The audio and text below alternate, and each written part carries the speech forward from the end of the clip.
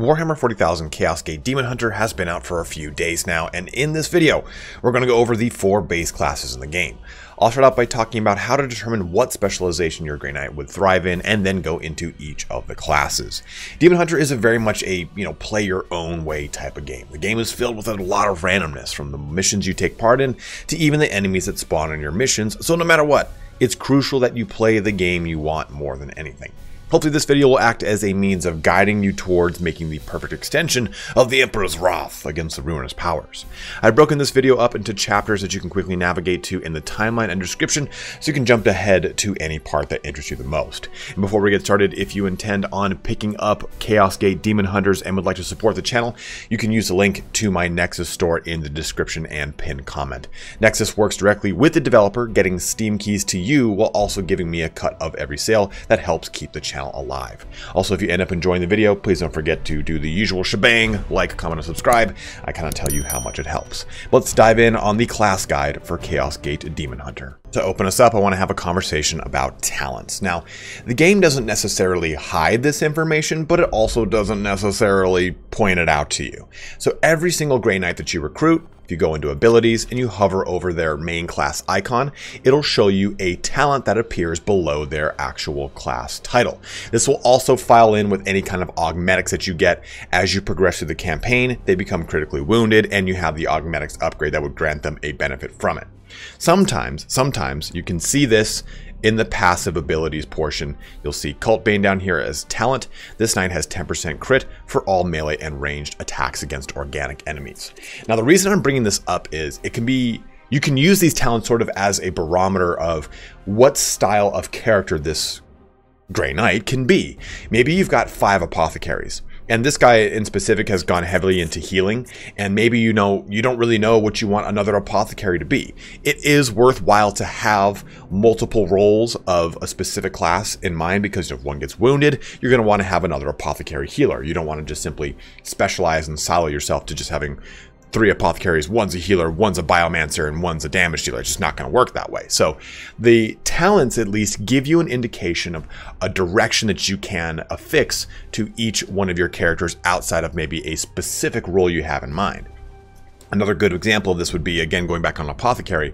I had 4 apothecaries, and 2 of them were healers, and I'm like, well, okay, at this point I've got enough healers that I can cycle around. I should start using an apothecary to actually kind of be more of a combat support character. So you figure out the roles you want to have for your classes based more upon their talents and how many you already have fitting a specific specialization before you kind of just go crazy across the board. This was a conversation I just wanted to have up front about the characters before going into their individual classes, as I feel like this is kind of an overall ethos to apply to all 4 of them when you're trying to build out your Grey Knights. Also, another note before we dive into the character classes is the ability to commune. Now, this says stasis chamber required. Commune with your fallen brothers to earn additional ability points or reset and choose new abilities. This will not be active for you until something happens in the game. You're probably wondering to yourself, what is that? I personally do not know yet. I just know this is the only way you can reset your ability points. I've just not gotten to the point in which you can do it. So it seems to be locked behind a research, which I have the stasis chamber. Let's just take a look at that. And it also seems to be locked behind a point in the game. So I already have the actual Apothecarian, where you can store the stasis chamber here, where you can store your fallen battle brothers. So you need to actually upgrade certain portions of it and reach a story point to be able to commune with your fallen battle brothers. So if you wanted to respec, you can. It's just not available until you get to that point in your campaign. To start off, we're going to go into the Justicar, probably my favorite of the 4 base classes and the tankiest of the 4 base classes until you unlock the Paladin. I'm going to go ahead and click abilities here. Let's take a look at what we've got.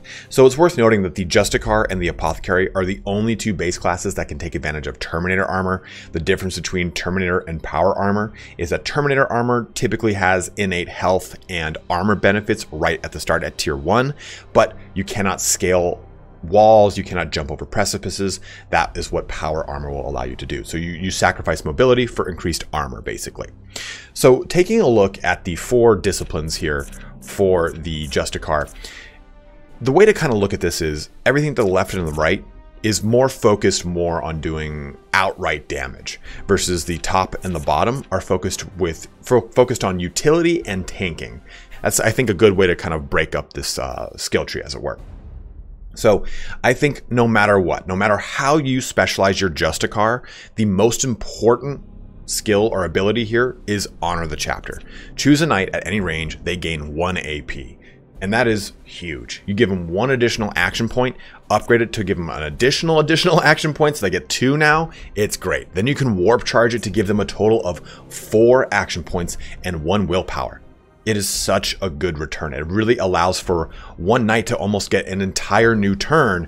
Of course, you know, sans willpower. And it's a great way to just do a ton more damage, say in a big boss fight, or if you're trying to slog through the early endurance portion of a mission that leads to a boss fight. This is really, really, really crucial. I really like this ability. And if we're sticking in this whole utility portion of the South, the Crushing Charge ability is nice. It's not an auto pick for me, but what I like about it is you spend 1 AP and you move double your effective movement range, because this says run in a single direction up to range 10. Your current move is 5 on this character, as you can see.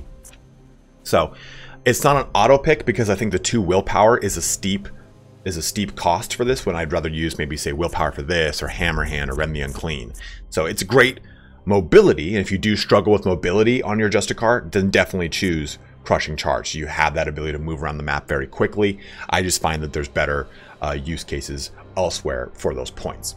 Now I want to go over here to the right, because this is, I think, a portion of the Justicar tree that is slept on, and I think it's really good at the current point in the game, and that is mainly the Psi Cannon. The Psi Cannon is a really strong ranged weapon. I think, in personal opinion, as far as the 4 base classes go, it's the strongest ranged weapon because of the ability to do a lot of damage in an area effect, and the silencer is currently bugged. So the Psi Cannon allows you just to do so much raw damage on a character that is going to be up close and personal anyway. You overcharge it, or I'm sorry, overcharge it, yeah, I'll go with that. You charge it and use Psychic Onslaught, and you can do a ton of damage AoE to anyone, even if they're within cover. So it negates that cover and does a lot of good damage. In addition, too, you can do rapid reload, so he'll have a 50-50 chance when he reaches 0 ammo to just outright reload. So it's a great auto ability to strap on with Psi Cannon. So I really like these two. For me, I've just recently built out a Justicar with it, and now they've become an auto pick for me because they're just so strong.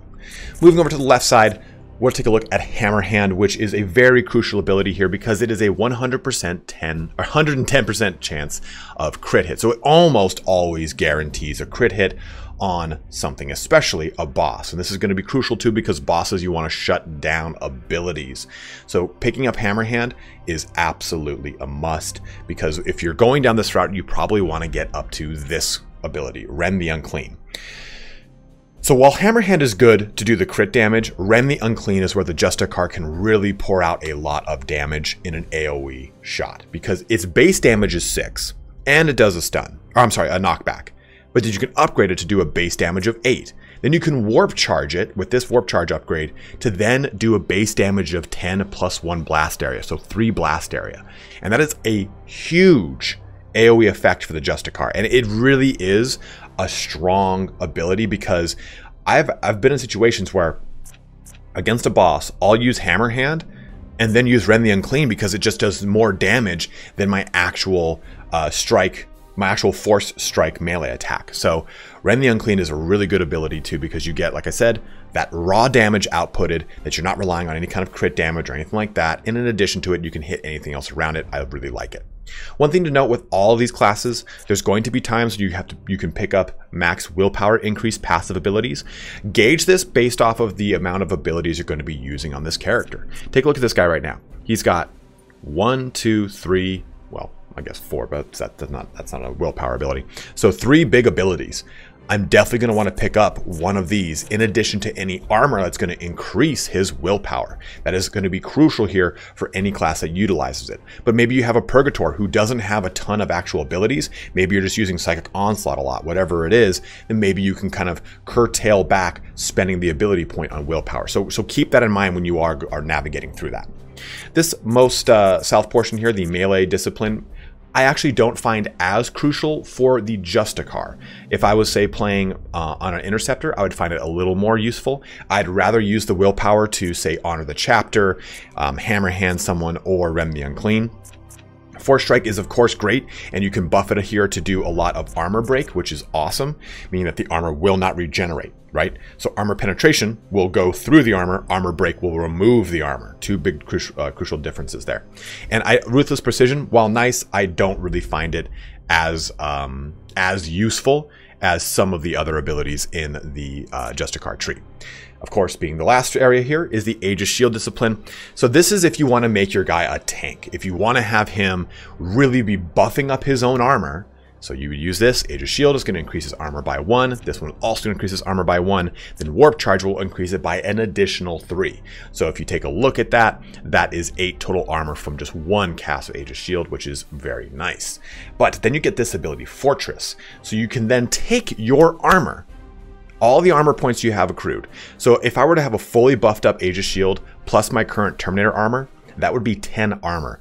I would be throwing that armor then onto another knight for 10 turns. And the nice thing is this is target a knight at any range. So if you do want to make this guy a defender, a true kind of prototypical RPG paladin of defending other characters, not to mention there's an actual class called paladin, then this is the way to go, because you can throw a whole bunch of armor onto that character. If they're surrounded, they're about to get a beat down the next turn, you can mitigate a lot of that damage. You can also mitigate that damage by taking it yourself using Provoke. Choose a target within 10 range, afflict Enrage. Afflicted target will attempt to melee attack the source of the affliction. So this can be a way to pull a lot of people in towards you and fight you, as well as also you get this ability to give them crazed, so they'll actually also attack themselves, so they have a chance to attack themselves.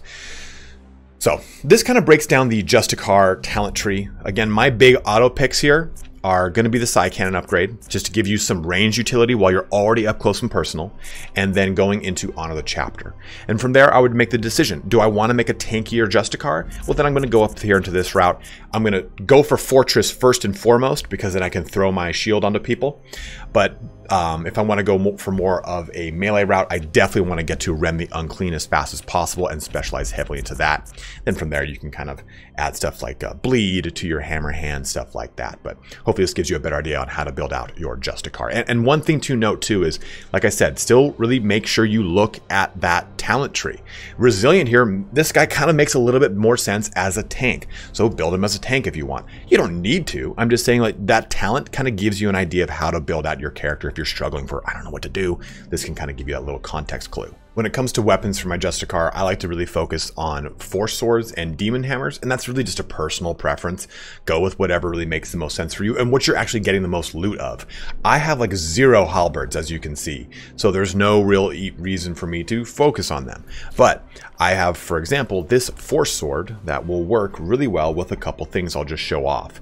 So the Sword of Days here has a 50% chance to parry and first strike.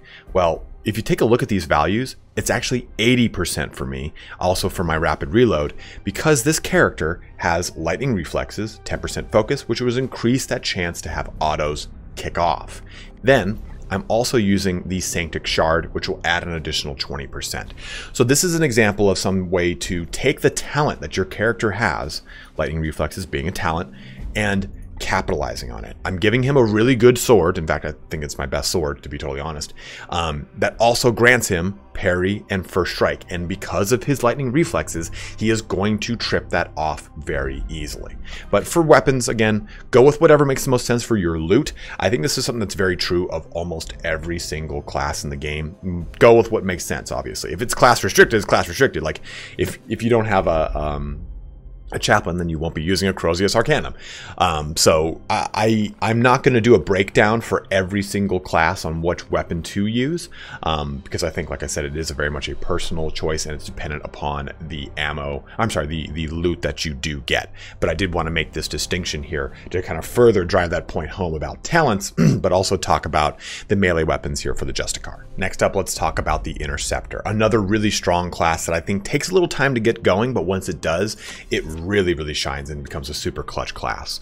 So as with all the other classes, you have your disciplines all spread up, but the big crucial one for the Interceptor is teleport. It's the mainstay in the tabletop. It's why you pick Interceptors, and it is the biggest boon to use one because they have got so much mobility. So just the base value here gives you an ability to move a range of 10, and you can upgrade it to also swap positions with a current knight. So that's a lot of really good utility, again, to just get really mobile. But really what we're focusing on is Teleport Strike. Before we talk about Teleport Strike, I want to just tell you, make sure you pick up as many of these willpower increase abilities, because Teleport Strike costs 3 willpower on its own. Warp Charge it to cost 4 willpower, but it's so useful that you can just do a serious amount of damage. So you're teleporting that range 10 that you got here, right?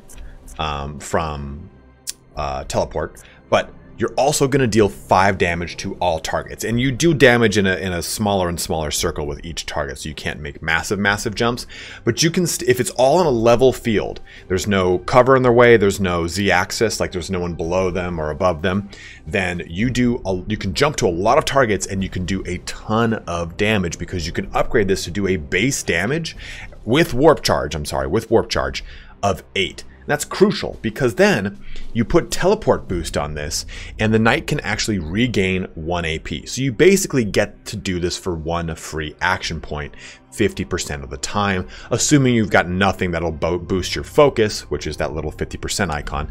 This would increase your autos and your affliction ability. It's such a, you could choose nothing else and this would be amazing, right? This character would just be such a damage dealer. But there's another route we're going to talk about to really do a ton of damage, and that's on the right side of the field here. But let's keep going on this left side before we jump over there. The other big one in this location is support fire. You're going to find that the Interceptor is in harm's way more often than not, and they're going to be in the weapon range of anything that you're shooting at from your back line with your Purgators, your Apothecary, hell, even your Justicars. So support fire is great because it adds base damage to what they're doing. So if support fire here at just a base value is 2 damage, you can add an additional 5 across both upgrades. So focusing on this, just even 1 point into here is just a great way to get utility damage, because it's a 100% auto ability. It is going to kick off, and that is a really good thing, because you're not relying on the off chance that it happens. It's damage you can count on at the beginning of a turn, right? Because auto abilities only happen once per turn, unless you do enduring reflexes, which would increase that use by 1. For teleport and teleport strike, they're psychic abilities, they're psychic boons. So they would use your psychic ability for that turn. So you can't teleport multiple times and get multiple action points. So just want to kind of clear that up. So outside of this left side, we have this one up here, psychic suppression.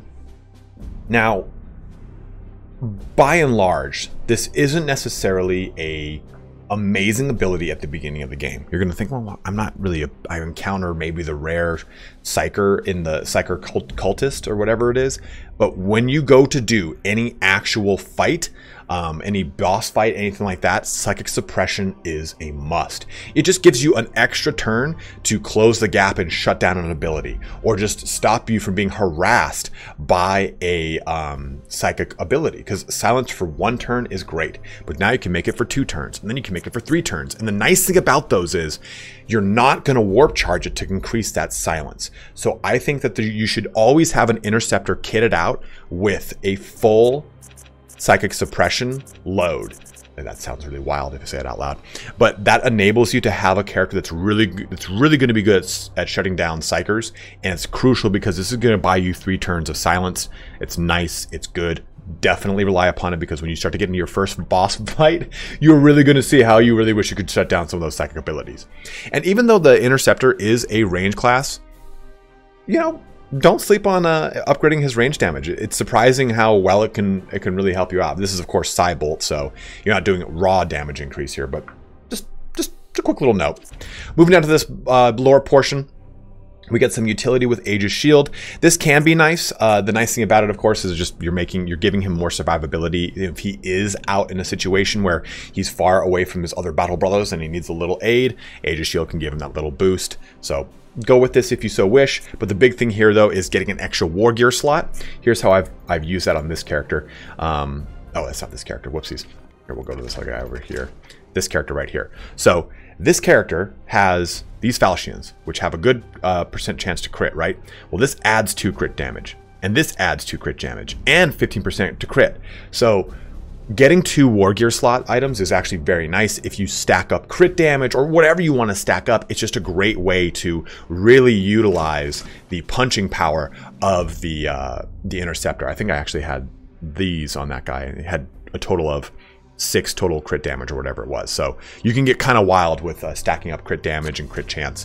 So the war gear slot here is actually very good to really boost this guy's damage potential. Speaking of damage potential, let's go into Hammer Hand. We talked about it before. It's that guaranteed crit chance. You're going to want it because this allows you to teleport him right up next to a boss, shut down an ability, and then maybe even psychic suppression that boss as well. So they kind of run hand in hand, but if you're stacking up crit damage like you just saw me doing, then Hammer Hand can just explode things left and right. Like I was using that other Interceptor I showed you just a second ago, and he was just wading through everything. Nothing stood a chance. I would just one-shot the Mephitic launchers, like just crazy. I love the amount of abilities that you can stack into these characters if you really specialize them with war gear and mastercrafted weapons and armor.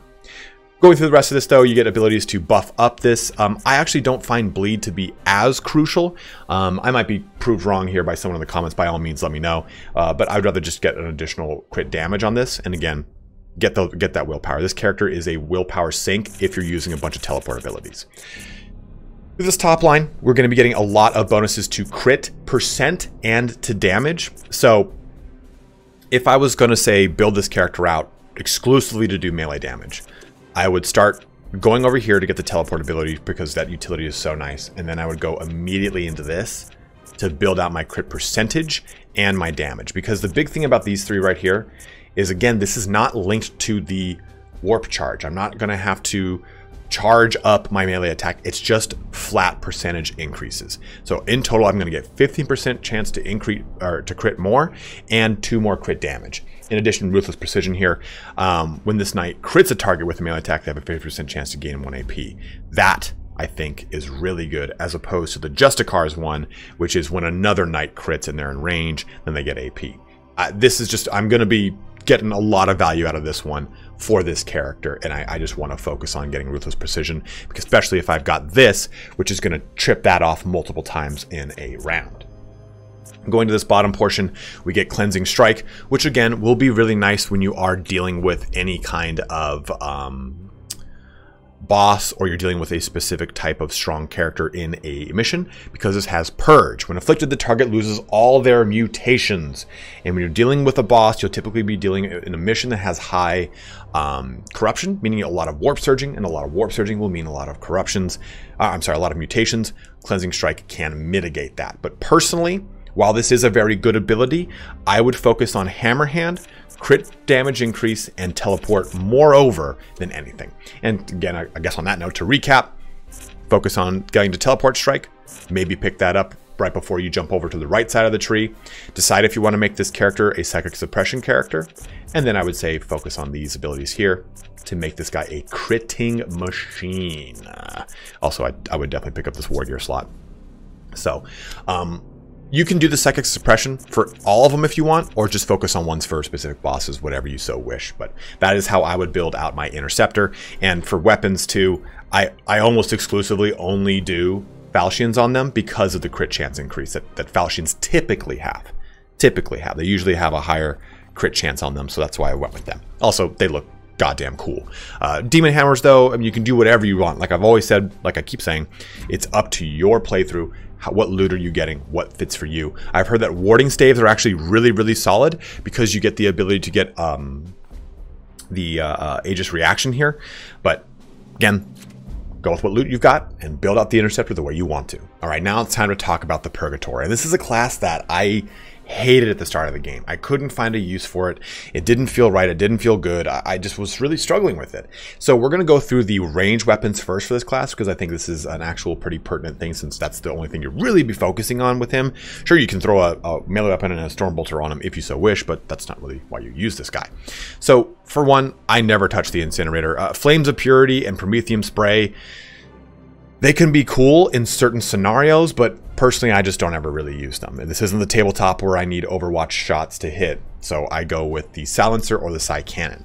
Now, the Silencer is unfortunately bugged right now, so I would not use the Silencer, but it does have a good benefit in the Disrupt shot.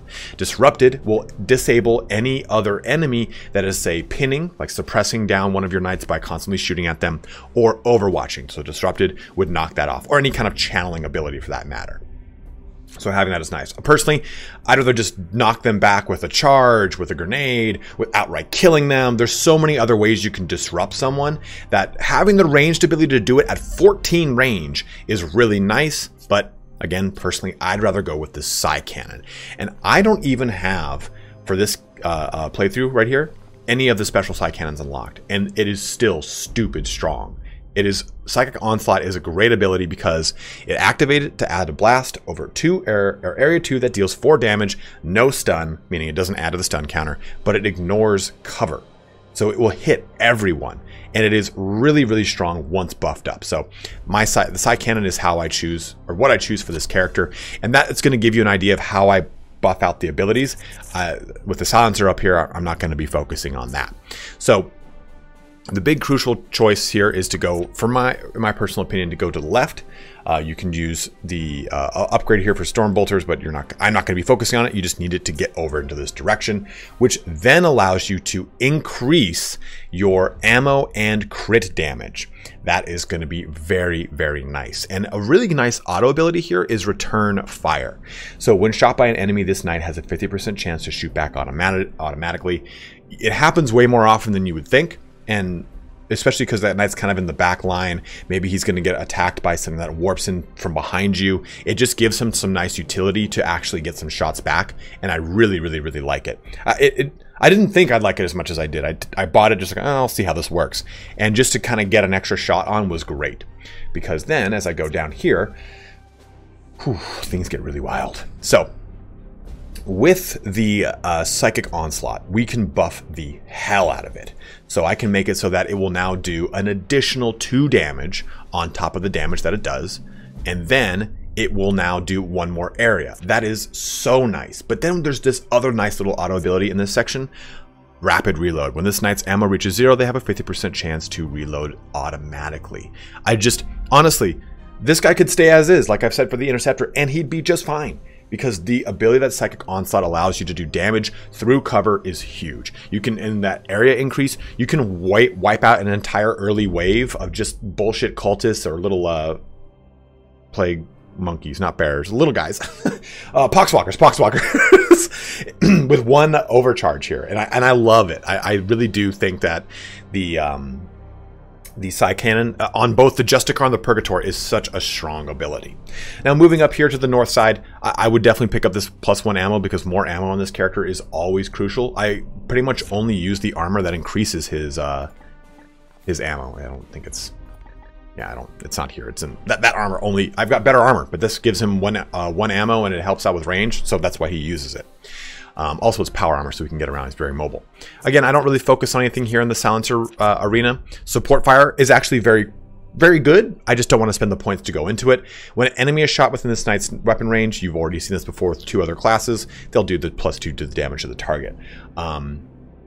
I just didn't want to spend the points over here. I'd rather go over into some of these other things, which we'll talk about. So moving to the south, we get Astral Aim, which allows you to shoot at range 10 to deal 5 damage and also gives precision targeting. So this is actually a very nice ability, and I think it's actually one that I have slept on with more of my Purgators than I wanted to, and I've tried it out recently, and I actually really like it because it is hammer hand for a ranged weapon. 100% crit. Precision targeting means I get to shoot off a body part or shut down an ability, so it is really nice. Also, I can do this, warp charge it to armor piercing and just completely bypass armor. So if I've souped up my weapon, my ranged weapon damage already, then this is a really great way to get a lot of great utility out of it, especially with that crit damage increase. And also mental focus here is nice because it's a 50-50 that if I use astral aim, I'll get the AP that I've just spent on it refunded back to me. That is lovely. So again, just like we've seen with stuff like the teleport strike, mental focus is even on the Interceptor, right? They've got an ability that allows them to swap out or get the a 50-50 AP back if they do a crit. So you can use that with Hammer Hand in conjunction. I don't think I mentioned that in the Interceptor section. But to the top side, we get Emperor's Light. So this is a cool one here because it is a little bit of a support ability here. It's going to blind things and it's also going to purge, which is nice. This is going to remove any and all mutations on something. But it is a 50-50 until you buff it with this warp charge ability. So that is kind of sucks. If it was the ability to increase the purge natively up to 100%, it could be nicer with maybe a different warp charge. So Emperor's Light, it's blinded, so they reduce 2 damage with their ranged attacks.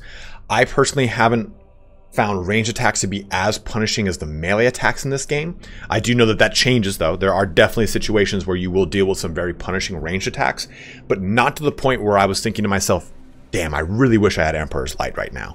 No, with the Purgator, I'd rather have Psychic Onslaught online harder or a really good Astral Aim buff up to then go down Emperor's Light. There's other ways I could reduce a ranged weapon's capabilities by simply just being in cover. So it does help in certain situations, but I think a lot of those situations are, well, situational. So moving into the other side, we get Sanctified Kill Zone, which is actually a very strong ability and gives Purgator a really nice utility in that backline because this grants vulnerable afflicted targets suffer 2 damage from all attacks, ranged and melee. So this and it's got a good range too of 10, so you can cast this, have the rest of your knights do their turn and do a ton more damage just by getting this little bonus here. And you can increase it to have it last for an extra turn.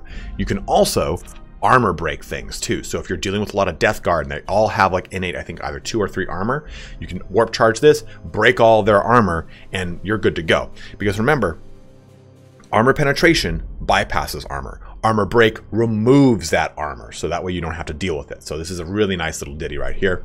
Also, you get Enduring Reflexes once again for an additional use on your auto abilities. This will be actually really nice if you've already picked up Mental Focus and or Return Fire. Also Support Fire would gain a benefit from this. So this is not something I would focus on, but it's something that I would get after I've picked up more auto abilities. So I definitely think Sanctified Kill Zone is a really strong pickup depending upon how you want your Purgator to be.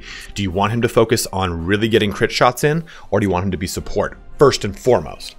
Personally, I think going down this is crucial first, and then just make that decision for yourself. Do I want him to really jump in on those chunking out critical hits, or just jump into some support? You could even do a point here and a point here if you wanted. Just my opinion though is specialize into one tree over the other, and then go into the one tree over the other, then go into the other one. Whichever one you didn't choose is a better way of saying it. Now this other branch up here is specifically for grenades. It has an extra War Gear slot to just equip grenades, which is always really nice, and you can increase the ammo of your grenades, which is cool, and then the area.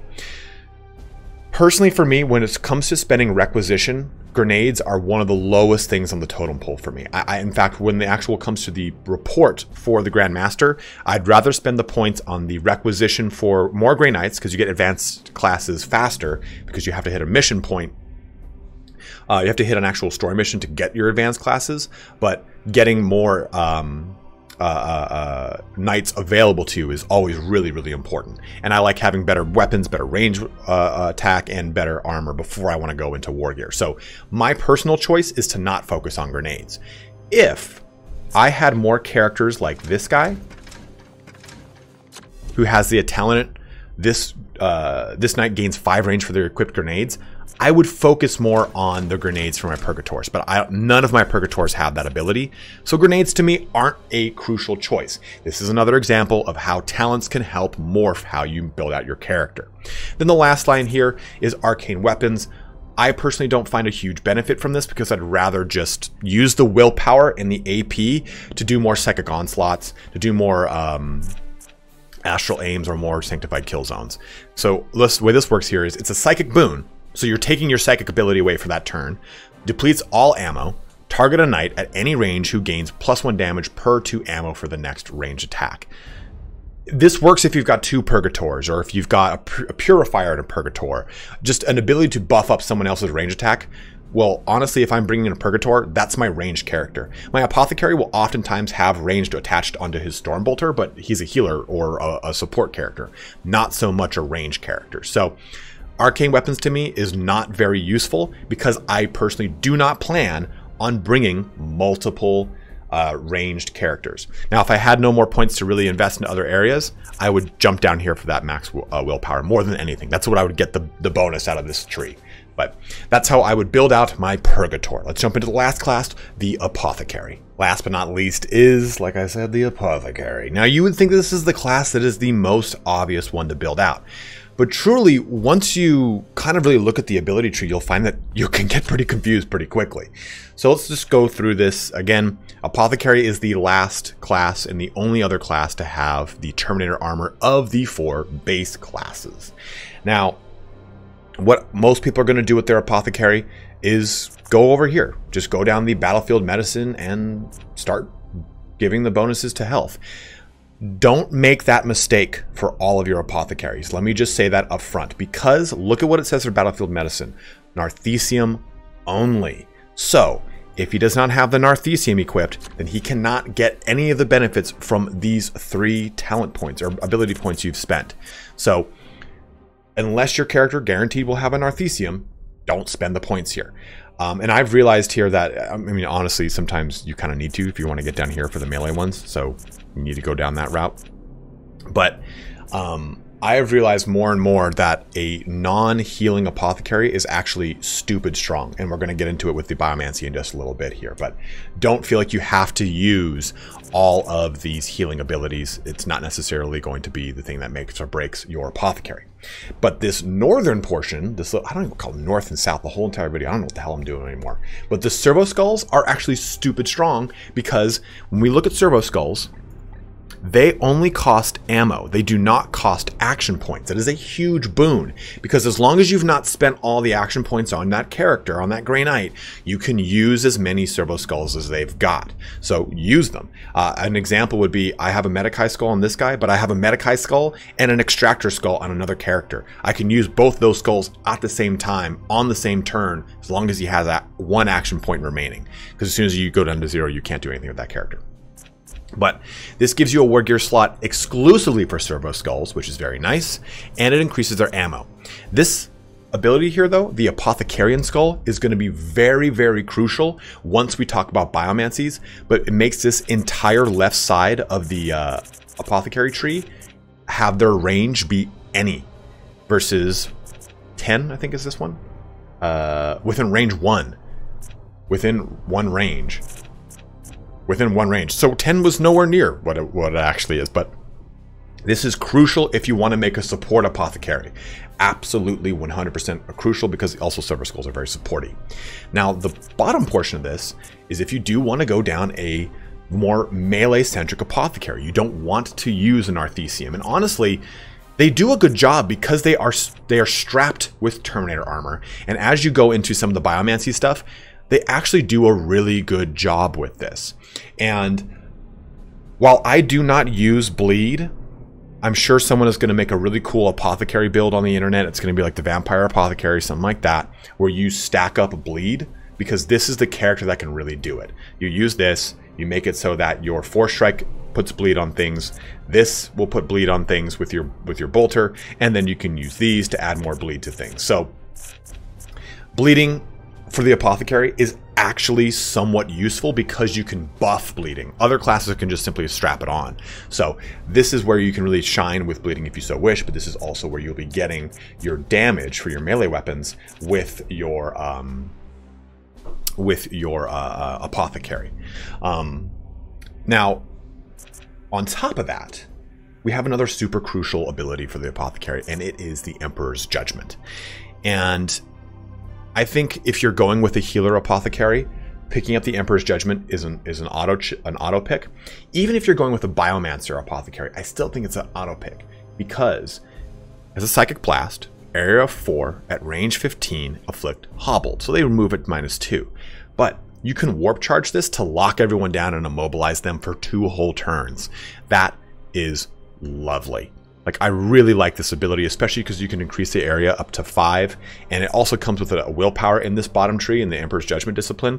I think this is a really strong pick, because it allows the rest of your knights to get in much better position to do a lot more damage, or get out of really sticky positions. It's a really good way to support the team, just in the same way that healing is. So I find this to be very useful. Now the last tree over, or the northern tree, again, north-south thing I keep doing, is the Scouring, which will afflict bleed onto the targets. Bleed does 2 damage a turn, and ability +1, area +1. I'm sorry, the area can increase by 2 in total, up to 4.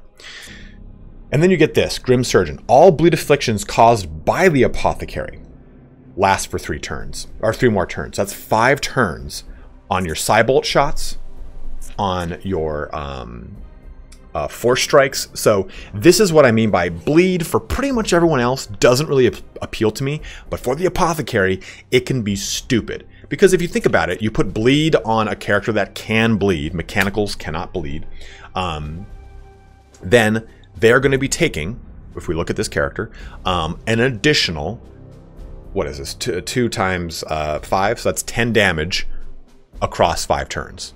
Well, a total of 10 damage across 5 turns. So it's a really nice way to put just a ton of damage on something that'll gradually tick off on them. And those things can be very crucial in a game that is like this, that is turn-based. But like I've said now 3 times, it really shines with the Apothecary, who can just really buff up that chance to bleed. And you'll find other ways to add bleeding or to increase bleeding with weapons and armor. I'm sorry, weapons and with melee and ranged weapons is what I meant to say. So you do have ways to increase that. And again, bleed can be useful here with an Apothecary. But the other line, this left whole branch, is really big. So keep in mind, all these are currently limited to 1 range, right? But if we have that Servo Skull, we no longer have that. It's any range. And you can really start to soup up your team with Warp Speed Biomancy. Target a knight within 1 range to gain +2 crit damage for melee attacks and +1 movement speed for 2 turns. That is going to be crucial if you throw that on one of your Interceptors, who's about to go in there and do a mess of crit damage anyway. Because if you upgrade this, that's 4 more crit damage. Remember my other guy, my other Interceptor, who had an 8 crit damage base?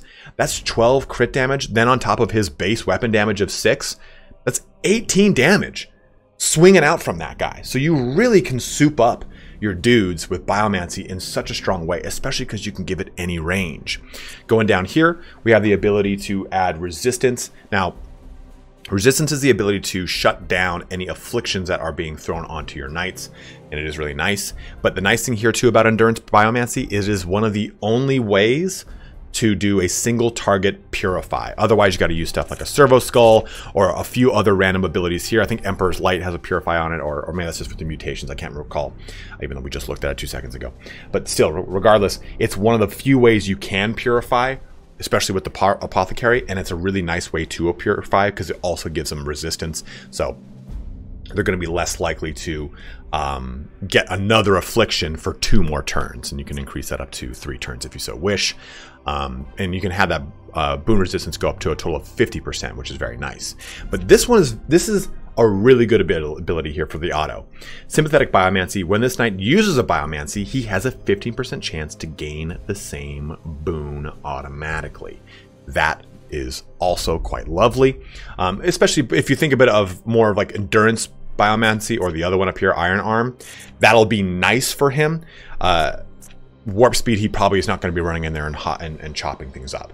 But just kind of depends on how you kit him out. Maybe you've gone with the bleeding Apothecary and you want to have him do some crit damage. Well, you know what? You got that option now. If you cast it on the character, this might kick in. Keep in mind too, it is a 15% chance to happen, so it is quite low. It might need to be buffed with focus items, which can be used because you also have this other ability we're going to talk about at the last portion of the Apothecary tree in the Iron Arm Biomancy, not Diplomacy. So, target knight within 1 range to gain 1 stun with melee attacks for 1 turn. And then you can increase that to have it last for 2 turns and then have it plus 2 stun. But this one, when this knight uses a biomancy, has a 50-50 chance to gain 1 AP automatically. So if I wanted to make a biomancer, apothecary biomancer, I would beeline for that ability. Well, I would get this first, and then I'd beeline for that ability, because then I'd be able to just get much more refund, or much more value out of each individual biomancy I'm using. Because that 50-50, it's going to be nice. But I honestly don't find Iron Arm very useful in the beginning portion of the game. You will not be stunning things as much, but as soon as you start to encounter the Mephitic Blight launchers, you start to encounter, well, actually they're not as bad, but you start to encounter Terminators, Demon Princes, a lot of the scarier, bigger things in the game, getting an increase to your stun is very nice. So, while I don't think this is a very crucial beginning game biomancy, it's one you will grow into. And I think if you already put the point into it to get to this, the other 2 points can come later whenever it makes sense for you. But I think that you'll find a lot of use out of Surgical Adept, and the rest will kind of come in due course. So, if I'm building out an Apothecary, in short, how would I do it? If I was going to be a healer, I'd focus on these 3 and then get all 4 of these. And then also Emperor's Judgment, like ASAP too. I mean, I'd probably get these 2, and then Emperor's Judgment and Immobilized. Like if I'm thinking of strictly how I'd spend those points, it'd probably be 1, 2, 3. Well, 1, 2, 3, 4, 5, 6. That's how I'd probably do it for a brand new rank 3 Apothecary. Then from there, I would go into whatever thing I want to go with, biomancy, whatever it is. The nice thing is that if you have an old enough Apothecary, he can go into a lot of stuff. So if you wanted to go strictly with the Biomancer, I would pick up Terminator armor regardless. I'd get still Emperor's Judgment and still probably Immobilize, and then go into some of my biomancy and pick up that Servo Skull ability too. Because you want that ability to use those biomancies in an unlimited range. But hopefully this helps you out now with building out your Apothecary, a class that seems like it is very straightforward, but is probably the most complex as far as choices and decisions you have to make of the 4 base classes. And at that, it brings our video here to a close. So hopefully this helps you out in determining what kind of way you want to build out your classes. I didn't want to give you a straight up like, hey, you got to do this, you got to do that, or else it's not going to work, because that's not really the way that Chaos Gate Daemonhunter works. It is very much a build your own adventure, play the game how you want, but there are certain things that I have personally found to be very beneficial to myself. Like I've said, talking about how stun isn't something that's very present in the beginning of the game, but it's something more present in the latter portions of the game. Or dealing with stuff like the Incinerator. Not as crucial in a lot of engagements, but you'll find it really beneficial if you're playing against boss who will put down something that is going to be on the battlefield that you want to burn away. So, or bleeding, another good thing that's really great on the Apothecary, but not so great on everyone else. So as you play through the game, figure out what makes the most sense for you. A lot of your decisions are going to be linked to the talents you get, to the individual loadout and loot that you get. So don't feel like there's a wrong way to build your character. I think that's something that really happens to a lot of RPG players, or a lot of strategy game players with RPG elements, is this notion that I've built my character wrong, I need to respec him immediately, I can't respec right now, it's the end of the world. No. Don't worry about it. You're gonna go through plenty of nights, and eventually you will unlock the ability to respec. Just take some time, learn the things that you don't know. Like if you say like, hey, you know, this character's crap, he's got terrible abilities. Use that character to try out a whole bunch of other abilities that you would not have otherwise tried on a character you want to be like the best Apothecary in your team, or the best Justicar in your team, whatever it is. Experiment, save, reload, try as many things as you can, because that is the only way you'll get better if you are struggling with Chaos Gate Daemonhunter. As I've found, a lot of people are starting to really struggle with the difficulty curve in the game. I don't know what difficulty I put myself to. I can't find it. Probably easy, because I'm adult, but still, I have a dumb brain. But either way, if you have any questions, you need any help with anything, go ahead and let me know in the comment section below. Always happy to help out my bros. But as always, have a good one and take care.